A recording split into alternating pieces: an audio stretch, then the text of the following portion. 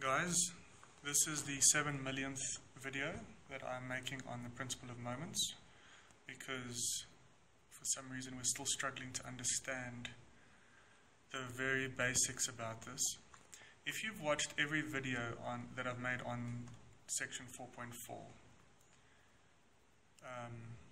especially one video, you'll see, do you see that equation there, that formula, MO is equal to fx times y minus fy times x. I told you very explicitly in the one video that you should not memorize this formula, okay? Because this formula is specifically related to this one. It's obviously got some generic truth to it, but the one thing that's confusing a lot of you is the fact that if you look at this figure and you look at this formula, in this case they're taking clockwise moments as positive and anti-clockwise moments as negative. Okay? That's why I don't want you to memorize formula. I want you to take each problem on its merit. Remember, what is the principle of moments? This is now the 7,000th time we're saying this. Or is it the 7 millionth time? I forget. Okay?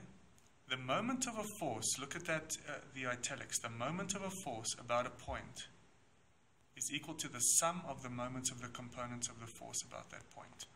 So that's what's actually happening. So if we take a look here, we've got this force, okay?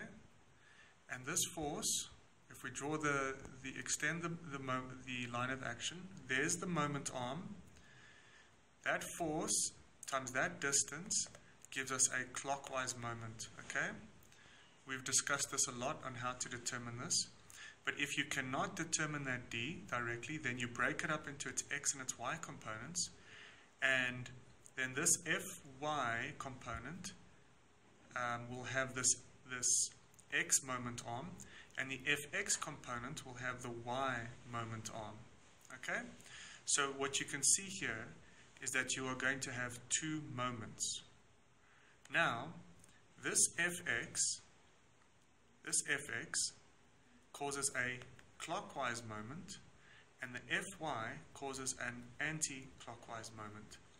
If we would use our normal convention of saying anti-clockwise is positive, then what we should have here is we should have minus Fx times y plus Fy times x. All they've done over here is they've said that clockwise is positive. Actually, they haven't even said that, really.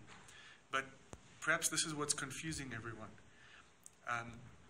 All they're saying is, all they're saying here, guys, is that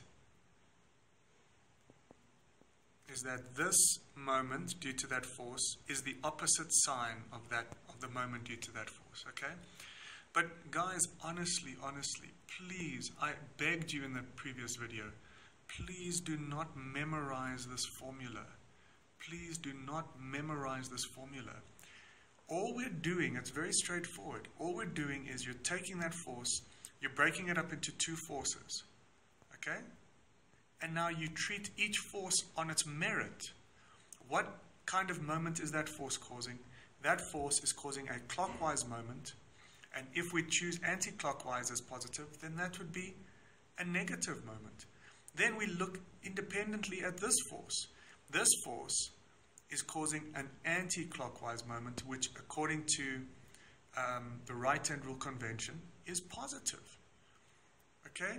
So I'm really pleading with you guys. Please do not memorize this. Please.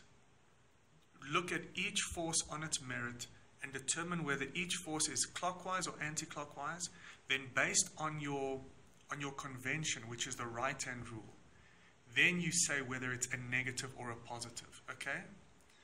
So I'm just not sure how many more videos to make on this, because if you're not getting it by now, then there's a real problem, guys. And you maybe just need to come and see me directly or see one of the lecturers, okay? Sorry for this very sober and serious video, but if you're not getting it by now, you have a serious problem, okay? You've attended all the classes, you've attended the ADUs, and you've now had multiple videos on this, and if you're still not understanding it, you have a very, very big problem, and you need to come and you need to seek some medical advice. No, I'm joking. You need to seek some special consultation, okay? All right. Cheers, guys.